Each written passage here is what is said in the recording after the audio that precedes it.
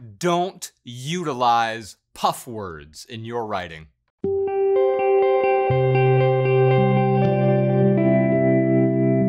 Today on How to Write Better, we are talking about puff words.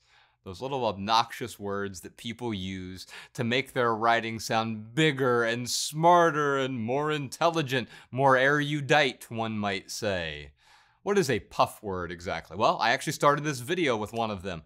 We often use words like utilize. So maybe I should say we often utilize words that make our writing sound, well, they actually don't make our writing sound smarter. They make our writing sound more stilted and more amateurish, right?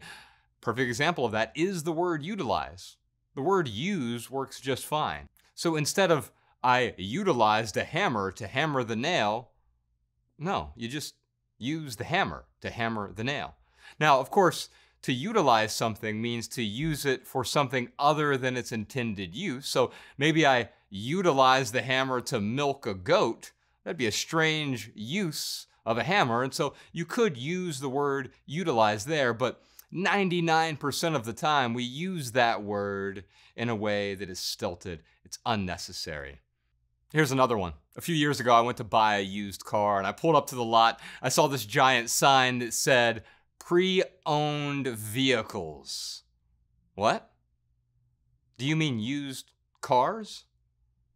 Those are two puff words put together. We use this in marketing speak. Why? Because, well, we think it makes us sound more compelling. But it doesn't. I bought a used car and I'm fine with owning a used car. I don't need to impress anyone with my pre-owned vehicle, and I drive that pre-owned vehicle to my residence. Well, no, I drive it to my house. Residence is just another puff word. Now, don't get me wrong, we do want variety in our writing, so these words aren't illegal. You can certainly use any of these words in your writing, but you want to be cognizant of the words you choose, and if they're not the most precise word, or if there's a simpler word that will get the job done, always err on the side of simplicity.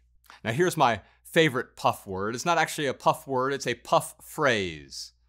And I'm going to talk about it at the present moment. I'm going to talk about it now. Because at the present moment is a puff phrase. We say it all the time in our everyday conversations.